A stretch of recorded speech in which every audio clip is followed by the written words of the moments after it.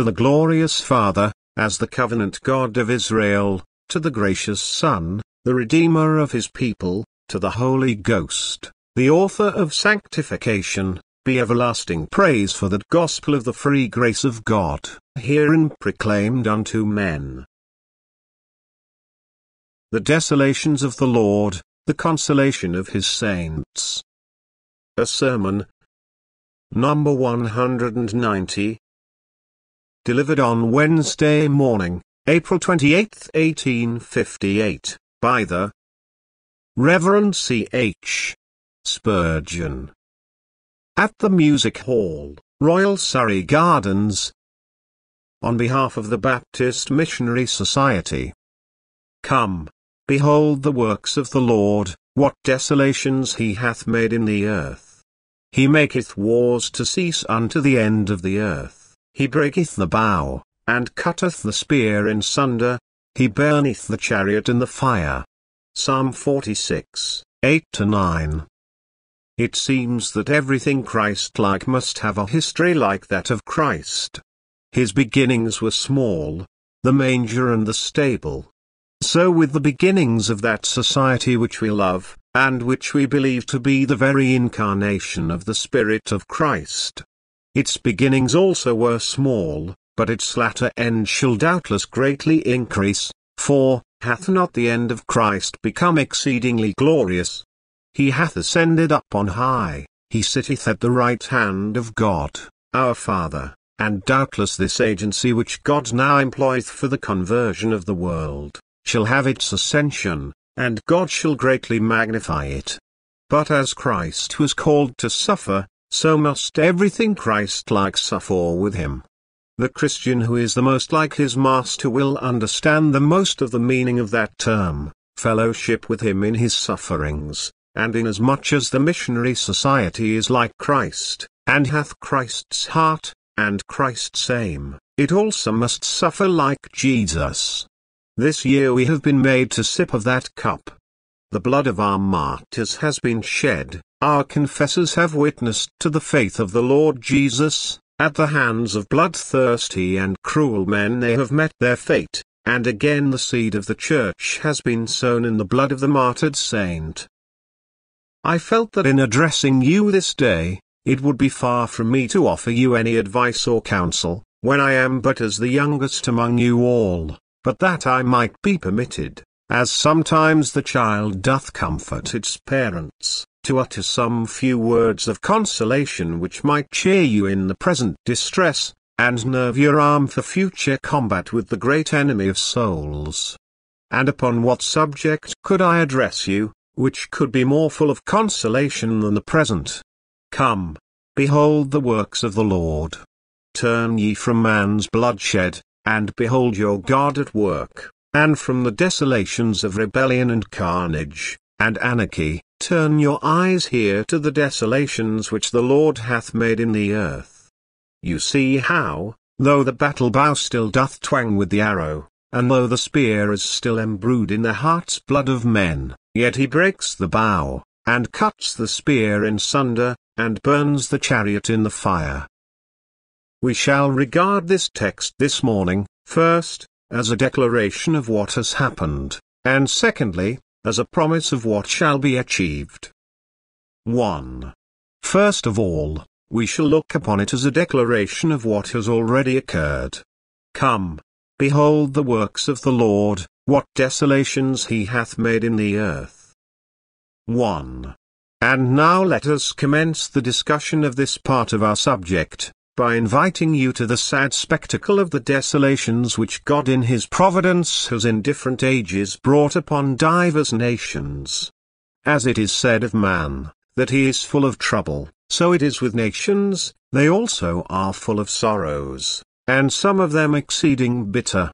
Wars have devastated countries, plagues have thinned our populations, all kinds of evil have swept athwart the most potent empires, and many of them have been compelled, at last, to yield to the destroying angel, and they slumber with the mighty dead. Doubtless there hath a wail gone up from the face of the earth, when the invasions of barbarians have put an end to the promise of civilization, when cities, renowned for the culture of the arts and sciences, have suddenly become sacked and burned, when nations that had made great advances in knowledge have been carried away captive, and the sun has been made to go back many a degree on the dial of the earth's history.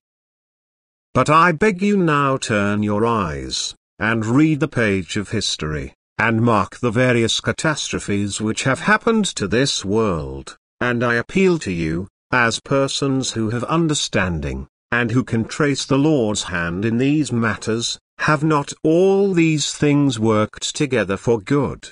And hitherto, have not the revolutions, the destructions of empires, and the falls of dynasties, been eminent helps to the progress of the gospel? Far be it from us to lay the blood of men at God's door.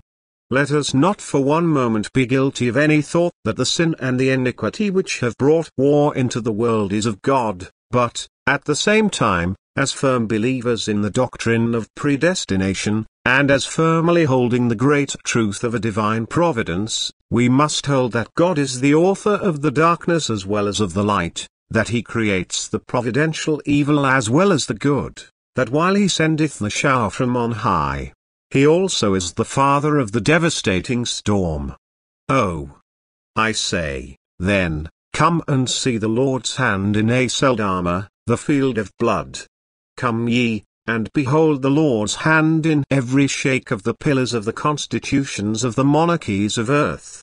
See the Lord's hand in the crumbling of every tower and the tumbling down of every pinnacle which had aspired to heaven.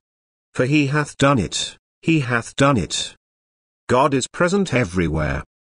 And now, I again say, can you not see in all these things, a gracious as well as a terrible God? Can you not feel that everything that has yet happened to the world, has really been for its good? Wars, contusions, and tumults, are but the rough physic wherewith God will purge the diseased body of this earth from its innumerable ills.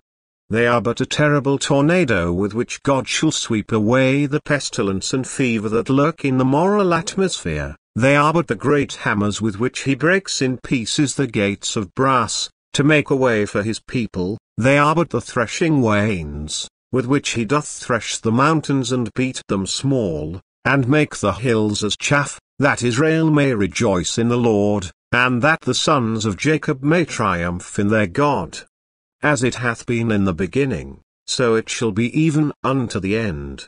The noise and the tumult of war in India shall produce good, the blood of our sisters shall be avenged, not by the sword, but by the gospel.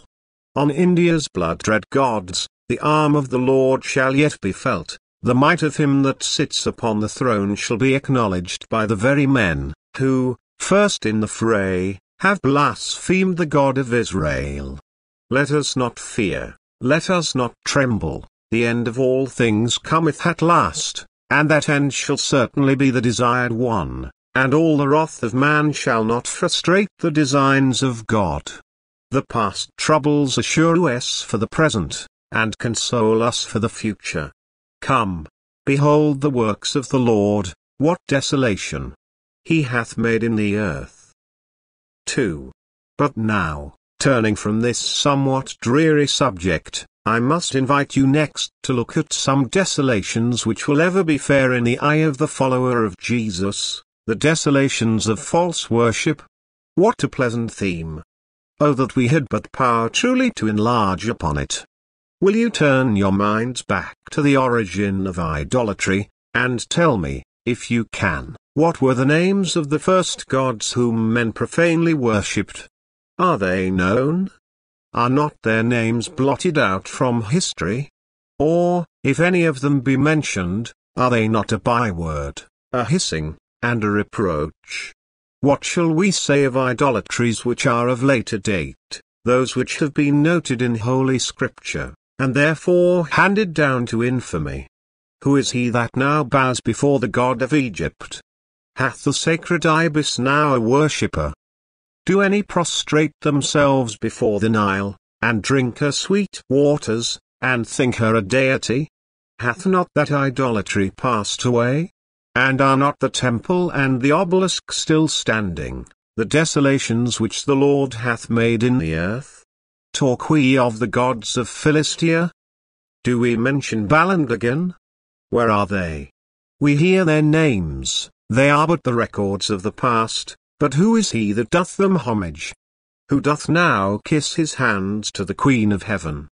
Who boweth himself in the grove of Ashtaroth, or who worshippeth the hosts of heaven, and the chariots of the sun? They have gone. They have gone. Jehovah still standeth, the same yesterday, today, and forever. One generation of idols hath passed away, and another cometh, and the desolations stand, memorials of the might of God. Turn ye now your eyes to Assyria, that mighty empire. Did she not sit alone? She said she should see no sorrow. Remember Babylon, too, who boasted with her. But where are they, and where are now their gods? With ropes about their necks they have been dragged in triumph by our discoverers, and now in the halls of our land, they stand as memorials of the ignorance of a race that is long since extinct. And then, turn ye to the fairer idolatries of Greece and Rome. Fine poetic conceptions were their gods. Theirs was a grand idolatry, one that never shall be forgotten. Despite all its vice and lust, there was such a high mixture of the purest poetry in it, that the mind of man, though it will ever recollect it with sorrow, will still think of it with respect. But where are their gods? Where are the names of their gods? Are not the stars the last memorials of Jupiter, Saturn, and Venus? As if God would make his universe the monument of his destroyed enemy. Where else are their names to be found? Where shall we find a worshipper who adores their false deity? They are past, they are gone. To the moles and to the bats are their images cast, while many an unroofed temple, many a dilapidated shrine, stand as memorials of that which was, but is not, and is passed away forever. I suppose there is scarce a kingdom of the world where you do not see God's handiwork in crushing his enemies. It is to the shame of the idolater that he worships a God that his fathers knew not. Although there be some hoary systems of iniquity, in most cases the system is still new compared with the giant mountains, the firstborn of nature, new compared with these old idolatries that have long since died away in the clouds of forgetfulness. It seems to me to be a very pleasing theme for us to speak of these desolations that God has made, for mark this, again we say it, as it was in the beginning, it is now, and ever shall be. The false gods shall yet yield their sway, the temples shall yet be unroofed, their houses shall be burned with fire, and their names shall be left for a reproach. Their dignity shall not be honored, neither shall homage be given unto their name. O thou that fearest for the ark of the Lord, thou that tremblest at the firmness with which falsehood keeps its throne, look thou on these desolations and be of good cheer. God hath done mighty things, and he will do them yet again. One can never pass, even in our own country, a ruined abbey, or a destroyed priory, or an old broken-down cathedral, without a sweet satisfaction.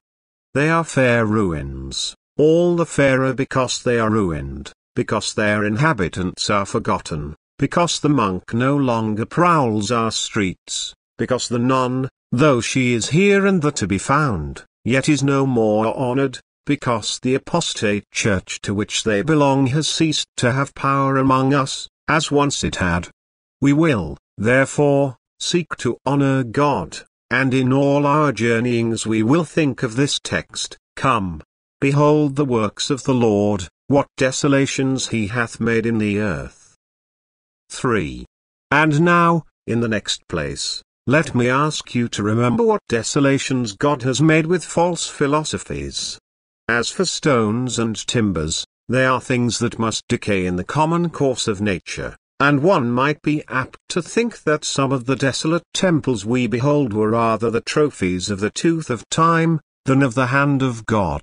but thought is a lasting thing, a bold philosophy that shapes into words the wandering thoughts which have taken possession of the hearts of men is an enduring thing. And how have some philosophers believed that they were writing books which would be read for ages? They believed that their philosophy most certainly was eternal, and that to the last day their disciples would be held in reverence. Let any classical student remember how many systems of philosophy have passed away before the progress of the kingdom of Christ. The mighty stagey Right, once the great master of all minds, who even held in sway many a Christian spirit, at last lost his empire before a purer truth. But I forbear to mention these things. I would rather allude to the passing away of false systems of philosophy in modern times. For there are some of our fathers here, whose hairs have but just turned grey, who can remember the rise and fall of some 7 or 8 theories of infidelity. You can look back, and you can remember when it was a cursing obscenity with Tom Paine, having just also been the leering, scowling thing that Voltaire made it. You remember how it was the soaring, airy, speculating, scheming thing of Robert Owen, and then you recollect how it became the base, grovelling thing called secularism. Men have trembled at that, and have thought it will last. I believe I shall live to see the last secularist buried, and that at the funeral there will be attending the leader of some new system of infidelity, who, despite his hatred to God, will have to say over the tomb, out of very spite against the one who precedes him, "Here lies a fool, a secularist." You need not be afraid of these things, they live each a very little while. A near moon brings a new phase of the system. The thing that they have fashioned with the utmost diligence, and which they deliver with the most earnest declamation, which they think they have proved with the sureness of logic, which they have built, as they think, upon a rock, against which the gates of heaven shall not prevail, how soon it is crumbled to dust, and not a vestige of it is left, scarce a remembrance of it, but all is passed away and gone. And even so shall it be. As it was in the beginning, it is now, and ever shall be. Every tongue that riseth against thee in judgment thou shalt condemn. The words of the wise are like the leaves of the tree of life, and they fade not, but the words of the wicked are like the autumn leaves, all withered, soon to become skeletons, and be blown away by the blast, to be heard of no more. Planted by the rivers of water, the tree of the church still groweth, like a young cedar, fresh and green. But these things are like the heath in the desert, they see not when good cometh, from earth itself they fail to draw their nourishment, and heaven denies to the cursed thing its genial shower, and therefore soon it dies, and without a memorial it passeth away. Be of good cheer, beloved. It matters not where the enemy attack our entrenchments, they have been, and they shall be rooted. We tell the enemies of Christ to look to the 1,000 defeats that they have suffered beforehand, we warn them of their folly in attacking us again. Woe unto you! Woe unto you! Though ye quit yourselves like men, ye Philistines, ye shall be servants unto Israel. Woe unto you, for the voice of a king is in our midst. Your fathers felt our might. Remember who it was that cut Rahab and wounded the dragon. Your sires have trembled before us, our fathers put 10,000 of your sires to flight, and we will do the same with you, and when we have done it we will say of you, Aha! Aha! Aha! And will make you a byword with our children, and a proverb with our menials forever. 4. But my text has a special reference to war, the desolation of war. Have you not noticed how magnificently peace winneth its reprisals at the hand of war? Look through this country. Methinks if the angel of peace should go with us, as we journey through it, and stop at the various ancient towns where there are dismantled castles, and high mounds from which every vestige of a building has long been swept, the angel would look us in the face, and say, I have done all this, war scattered my peaceful subjects, burned down my cottages, ravaged my temples, and laid my mansions with the dust. But I have attacked war in his own strongholds and I have routed him. Walk through his halls. Can you hear now the tramp of the warrior? Where now the sound of the clarion and the drum?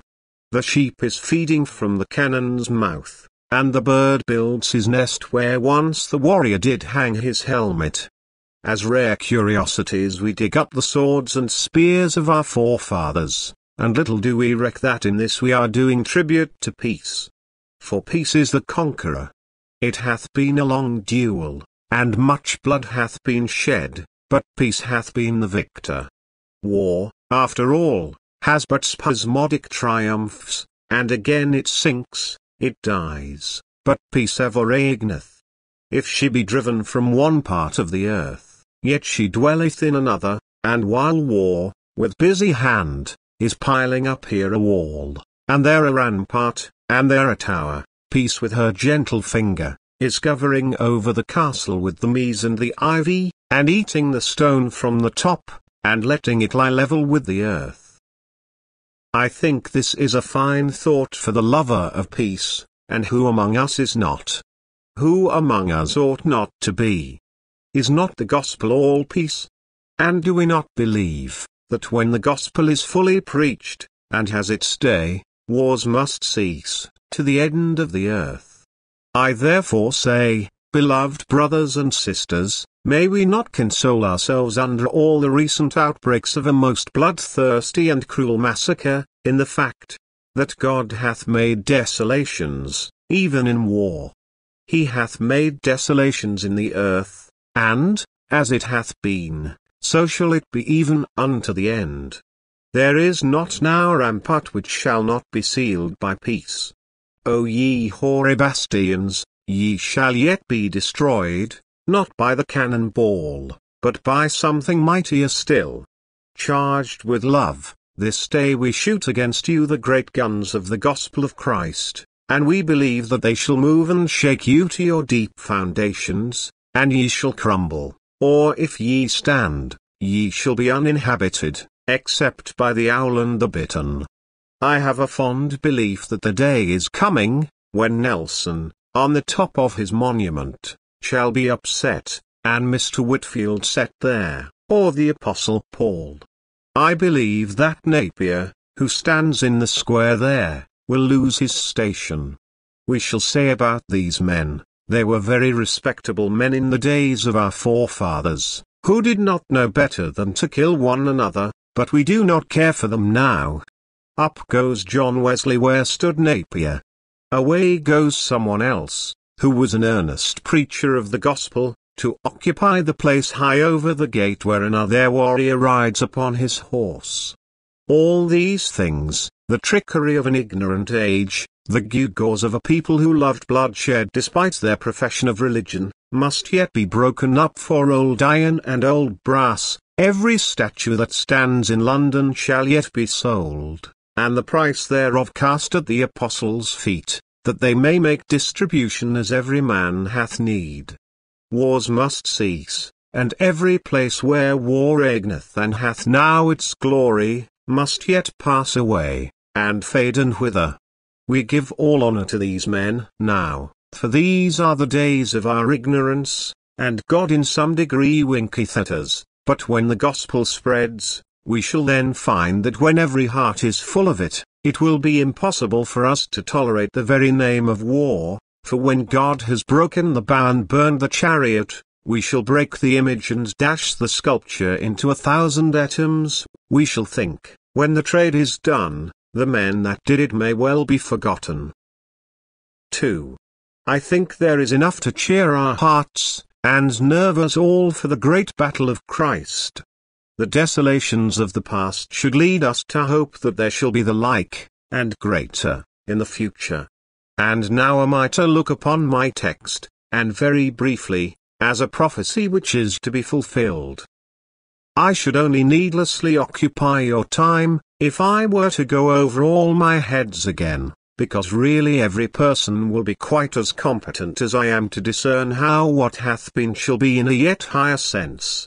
But we must observe once more, in noticing this as a prophecy, the figure of our text. It was usual, after a great battle, and especially if peace was then firmly established, for the conquerors to gather up the arms of the vanquished into one great heap, and then setting fire to it all, as Israel did to the spoils of Jericho, everything was consumed.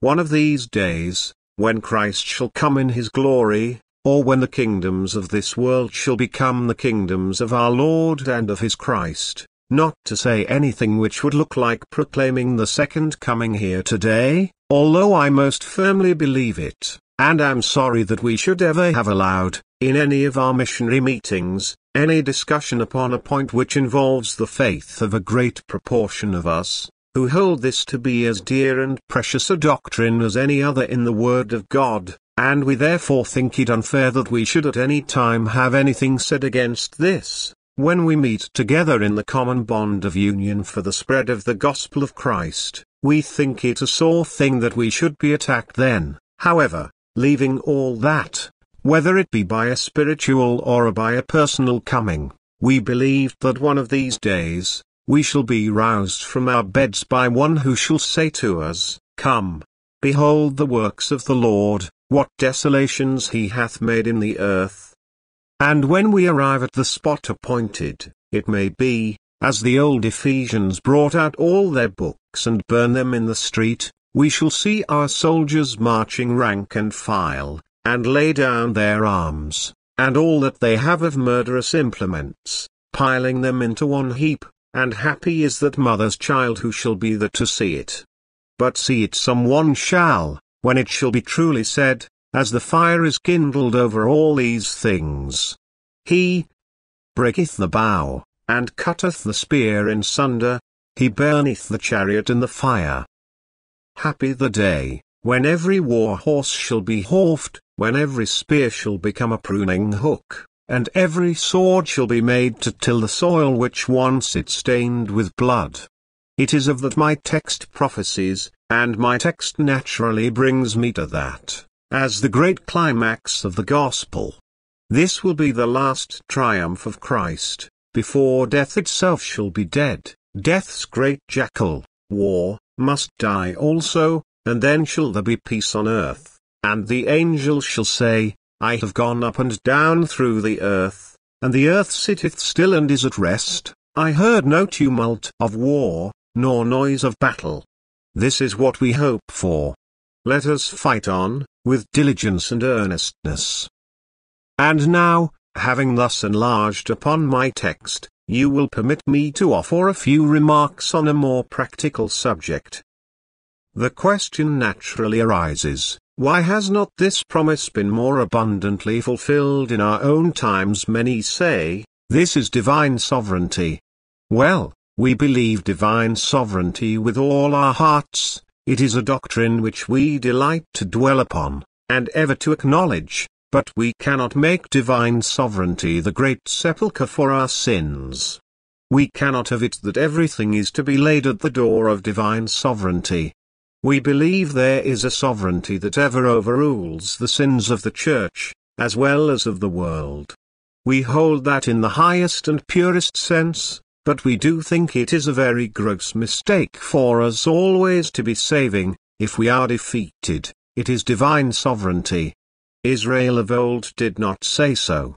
They looked for the accursed thing that was in the camp.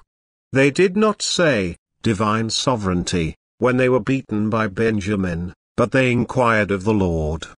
They were not content to say it was sovereignty. It was sovereignty, no doubt. But they desired to find another reason which, when discovered, might help them to remove the difficulty, and enable them to conquer. And now, beloved, there are many reasons, I think, why we do not prosper as we could desire in the missionary field, and permit me very briefly to hint at one or two. I shall mean no offense to any. One reason is, because we have not a thorough and entire unanimity with regard to the matter. Now, I know something of the Baptist denomination. I have wandered through every county of England, pretty well, and been to a great number of the churches, and I grieve to see that there are many of our churches still standing totally aloof from the missionary field. If they stood aloof from our particular society, I might not so much regret, if they chose to have one of their own, but they have not one of their own either. There is the great thing for which I would blame them. That they should have some objection to unite with those whom they think to be different from them in doctrinal opinions, would not only be excusable, but possibly there might be occasions when it would be praiseworthy, but that any of us, who hold strongly the doctrines of the grace of God, and who, perhaps, give greater prominence than others to the truth as it was taught by Calvin, and, as we believe, taught by Christ, should therefore have no missionary society, is a great and crying sin, and I really think that a defection of a large part of our body, however it may be caused, may be one reason why we have not had such an abundant blessing from God. For, look ye here. Ye say ye can do without them. Very well, so said the people to Joshua, when he led his troops to attack Ai. They said, Let not all the people go up, but let about 2,000 or 3,000 men go up and smite Ai, and make not all the people to labor thither, for they are but few. They thought it would be unnecessary, and Joshua left behind him a large part, and only took with him his strong, able-bodied men. But, together with the accursed thing that Achan had concealed, I believe that the want of all the army of Israel was a part cause of the defeat at Ai. So it is with us. If there be a means whereby we can get every brother who calls himself a Baptist to unite himself with this society, if there be any method of love, if there be any way of making concessions, if there be any mode or any means whereby we all could be bound together in the holy brotherhood as a denomination, I think we are each of us bound to make it. I am sure, as far as I am concerned, I may say that there is not to be found upon the surface of the world one more strongly attached to the old faith, as I believe it to be. The old, strong, doctrinal faith, coupled with the earnest preaching of the gospel to every creature, yet I find myself not out of place in preaching for a Baptist mission, nor out of place in helping it, and throwing my whole heart into it. It seems to me, it was founded by ourselves, the very men who held these truths were the first leaders in it, and it seems to me the most strange and marvelous thing, that any brother should, from his love to sound doctrine, stand aloof from missions. I am sure it is a stab against our prosperity as churches at home, if we do not come forward to help the missions at large. I am just saying this, because it may reach to the ears of many of the brethren who are possibly not present today. I trust they will think the matter over. We do not ask them to come with us, we will be very glad if they will, but do let them at the very least have a society of their own. Let them be doing something, and do not let it be said that there is a Baptist existing who does not love to send the gospel to the utmost ends of the earth. That maniac nonsense about God doing his own work, and our sitting still and doing nothing, ought to have been buried long ago. I know not how to characterize it, it has done us immense damage. We know that God has accomplished his own work, but he always has worked and always will work with means. The men who do not approve of working by means, and stand by and say, I do not sympathize with it, I do not wonder that God does not work with them, they do not deserve to be worked with, if they think so. Let us cast away that, and let us say, if we can agree with these brethren who associate in missions we will do so, if we cannot agree with those who associate in one society, we will do it somehow else, but do it we will. For it is our anxious wish that the kingdoms of this world should become the kingdom of our Lord and of his Christ. But again, it is not all that, my brethren. It is a want of real love to missions in all our churches, and if this should fall scatheless, and if any should say, "It is not so of the church of which I am a member," let it be so. I do not mean, when I speak generally, to include each individual. It is, I believe, one reason of our want of success, or of that measure of want of success that we have, that there is not a true love of missions in the churches that really help them. Many love missions, they love the cause of Christ, but they do not love Zion better than their own households. But, as far as I can judge, there are many whose attention to the mission field is confined to that one day in the year when the sermon is preached. Some of them confine that day very closely too, for the very smallest threepenny piece that can be discovered is appropriated to the collection on that occasion. They love the mission, yes, they do, but their love is that old sort, of which it is said, "She never told her love." They never tell it by any contribution, but they keep it very still in their hearts. We cannot think but that they do desire that the gospel should fly abroad, for they sing it with lusty lungs and with voice vociferous, but when there is aught to be done, they pinch and screw. The purse string is made half the ordinary circumference, and it cannot be undrawn. There is little to be given for Christ. Christ must take the dregs, the sweepings of their wealth. Ah! If our churches loved missions, if we had more of the true spirit in our midst, we should find scores of our young men rising up to go out and preach the gospel to the heathen, and then the church, taking an interest in the young men who sprang from its own bowels, would think it its duty to maintain its missionary, and send him forth preaching the gospel to every creature. I remember Edward Irving once preached a sermon to a vast congregation, upon missions. I think he preached for 4 hours, and the object of the sermon was to prove that we were all wrong, that we ought to send out our missionaries without purse or scrip, giving them nothing. Edward never volunteered to go himself. If he had done so at the end of the sermon, we might have endorsed his philosophy. But he stayed at home, and did not go. Now, we are no believers in that. We think that if a man cannot have help, it is his business to go without it. If a man loves the ministry, if he can only preach Christ's gospel in poverty, God bless him in his poverty. If he has to be a tent maker, like Paul, and to work for his own living, and to go forth without purse or scrip. But as a church we cannot have that. No, no, we say, brother, if you are going to a foreign land, and you give your life and health, and if you renounce the comforts of your family, we cannot let you go without anything. The least we can do is to provide for your needs. And one says, there. Though you go without purse or scrip, you cannot get across the sea except you have a ship. I will pay your passage money. Another says, you cannot preach to these people without learning the language, and while you are learning the language you must eat and drink. It is quite impossible that you can live by faith, unless you have something that you can nourish your body with. There is the fund to support you, that you may give all your time to the preaching of the word. Ah!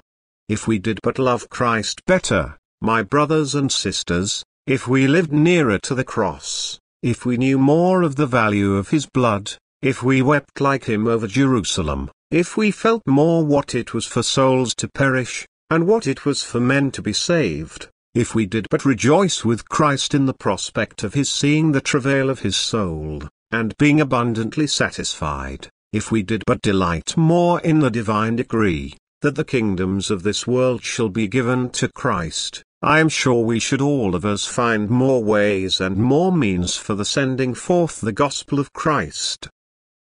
But to conclude, perhaps, I may say, and some of you may with tears confess it is true, it is a want of a revived godliness in our church at home which prevents our hoping for any great success abroad. Ah! Brethren, we must till our own vineyards better, or else God will not make us successful in driving the plough across the broad acres of the continents. We want to have our brethren more earnest in prayer. Look at our prayer meetings, a miserable handful of people, compared with the congregation. We want to have them more earnest in labor. Look at many of our agencies, dying for want of effective laborers, when they are to be found, but they are not willing to come forth. Where is the zeal of olden times? We are not among those that say, the former times were better than now. In some respects they were, in others not so good, but if they were better, it is not ours to bemoan, but ours to labor to make these better still. We want, gathering up all things into one, we want the outpouring of the divine Spirit in our churches at home. Just as the anointing oil was first poured on Aaron's head, and then went to the skirts of the garment, so must the Holy Spirit be poured on England, and then shall it go to the utmost borders of the habitable earth. We want to have Pentecosts at home, and then, Heads and Parthians and Elamites shall hear the word. Begin at Jerusalem, is Christ's ordinance, and it is Christ's method. We must begin there, and as we begin there, in circles wider and wider and wider, yet the gospel shall spread, till, like a sea of glory, it spreads from pole to pole. Now, dear brethren and sisters, in repairing to our homes this morning, let us carry away at least one thought. Let us believe firmly that God's purpose shall be accomplished. Let us hope joyously that we may be the instruments of its accomplishment, and then let us labor prayerfully, that our wishes may be consummated. What is there that you can do today for Christ? Oh! If you love Christ, do not let this day pass till you have done something for Him. Speak for Him, give to Him, pray for Him. But let each day be spent as a mission day, and be you each day a missionary for Christ. Begin at home. Enlarge your charity, but begin first at home. Let your own houses be cared for, and then your own synagogues, and then, after that, you may send your missionaries to every part of the earth. I beg for a good collection today. It is the first time we have met together in this place, and there is a large number of us. If we do not give a right good collection today, we shall not save our own credit. That is a poor way of putting it. It will be a disgrace to us if we do not give well today, but besides that, if we save our own credit, we shall not approve our love to Jesus. Give as God hath given to you.